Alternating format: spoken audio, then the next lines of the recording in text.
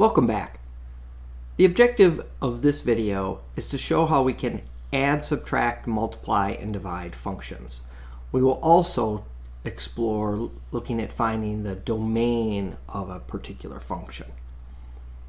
So our first objective is just to show that using our function notation, we can add and subtract and multiply and divide functions where f plus g of x is the equivalent of f of x plus g of x. And same goes for f minus g of x is equal to f of x minus g of x. F times g of x is the same thing as f of x times g of x. And finally the same for division as long as our denominator is not 0. So what this tells us, though, is when we are evaluating functions and adding, subtracting, multiplying, or dividing, we can add or subtract or multiply or divide the functions first, and then we can put an input in, or we can evaluate them separately and then finally add the results together.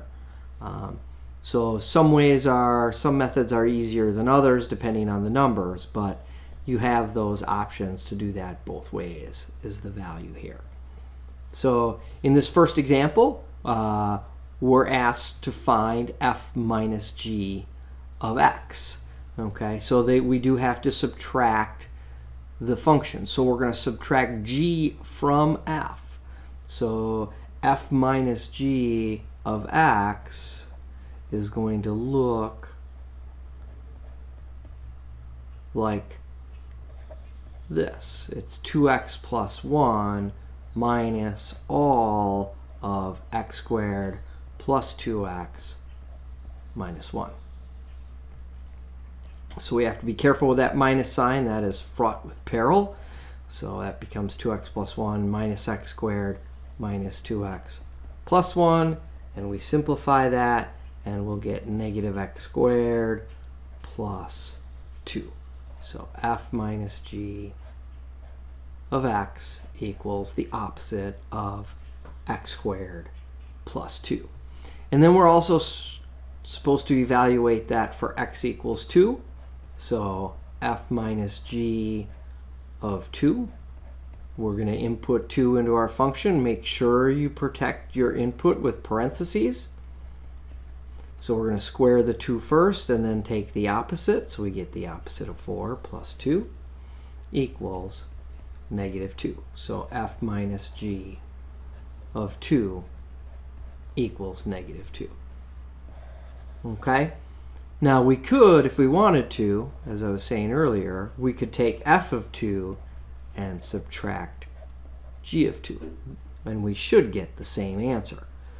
So f of 2 would be 2 times 2 plus 1 minus g of 2, which would be minus 2 squared plus 2 times 2 minus 1.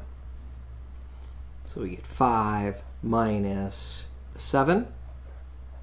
So we do indeed get negative 2. So we get the same answer either way. And that'll also apply to find the product. So find f of g of x, or f times g of x. Pardon me, I misspoke there.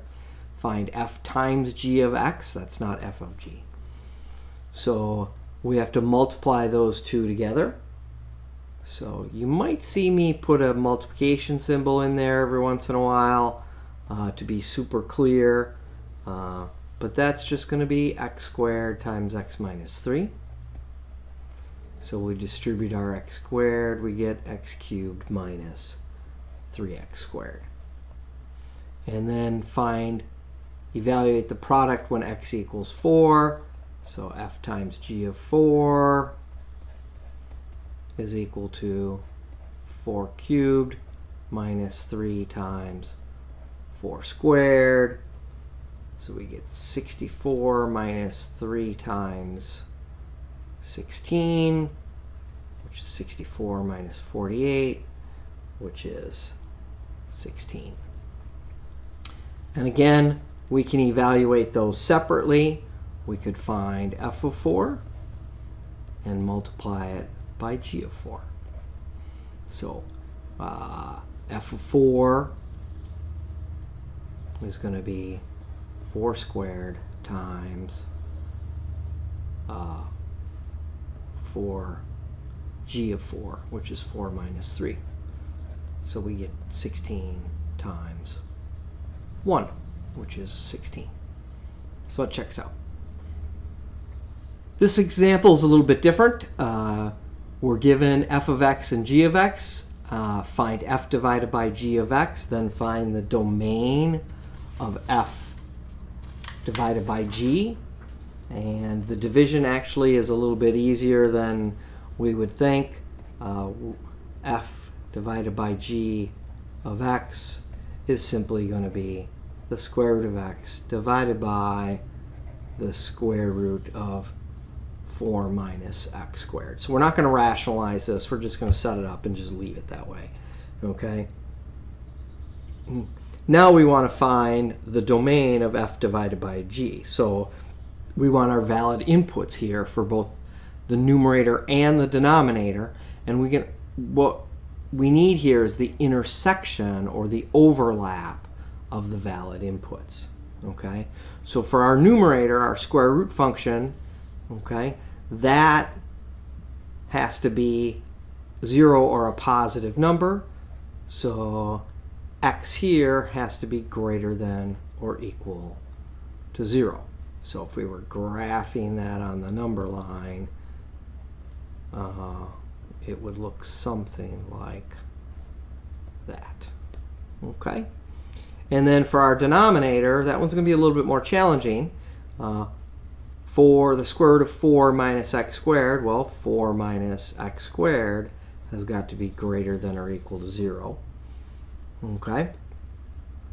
And our critical points here are going to be 2 and negative 2.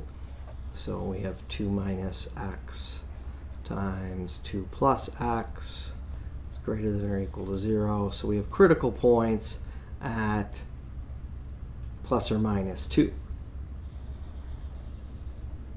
And on this square root one, we will have to evaluate the 3 regions. So we need to see what happens here to the left of negative 2, between negative 2 and 2, and greater than 2. And we can do that by just choosing a quick test point. If I put negative 10 in to my function, now remember, we've got to have a positive result here. So if I put negative 10 in and I square it, I'm going to get 100. 4 minus 100, I'm going to get a negative answer. So that region is no good. Okay, that's going to provide a false answer. So if I try 10, let's try out here on the far right, I'm going to get the exact same thing. I'm going to get 4 minus 100. That's going to be a negative result. I can't take the square root of a negative number. So that region is not going to work. I'll do a real quick check of 0. I get the square root of 4. That works. So these values work. So I've got x is going to be greater than or equal to negative 2 and less than or equal to 2.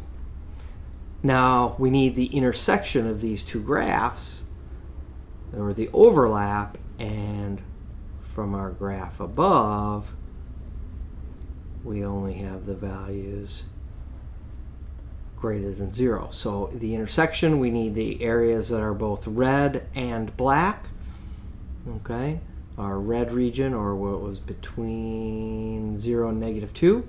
So our final answer here is all the values that are between 0 and 2. So our domain in this answer, our domain is equal to the values between 0 and 2 inclusive.